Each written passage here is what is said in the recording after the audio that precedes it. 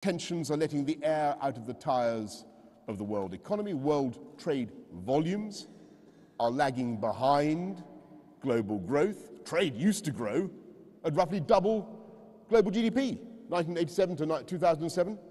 Now it barely keeps pace. And global growth is itself anemic. And the decline in global poverty that I referred to, that decline is itself now starting to slow. And in that context, when we're starting to hear some bizarre autarkic rhetoric, when barriers are going up, and when there is a risk that new diseases such as coronavirus will trigger a panic and a desire for market segregation that go beyond what is medically rational, to the point of doing real and unnecessary economic damage, then, at that moment, humanity needs some government somewhere that is willing at least to make the case powerfully for freedom of exchange.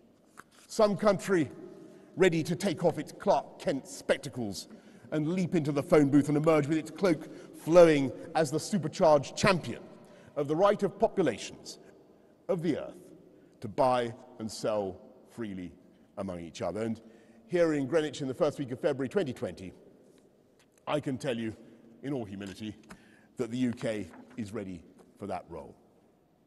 We're ready for the great multi-dimensional game of chess in which we engage in more than one negotiation at once. And we are limbering up to use nerves and muscles and instincts that this country has not had to use for half a century. Secretary of State Liz Truss tells me she has the teams in place. Is that right, Liz? Yes. She has the lawyers, top dollar I've no doubt, economists, trade policy experts. And if we don't have enough, and if they don't perform, believe me, we'll hire some more. We will reach out to the Commonwealth, which now has some of the fastest growing economies in the world. It was fantastic at the recent Africa summit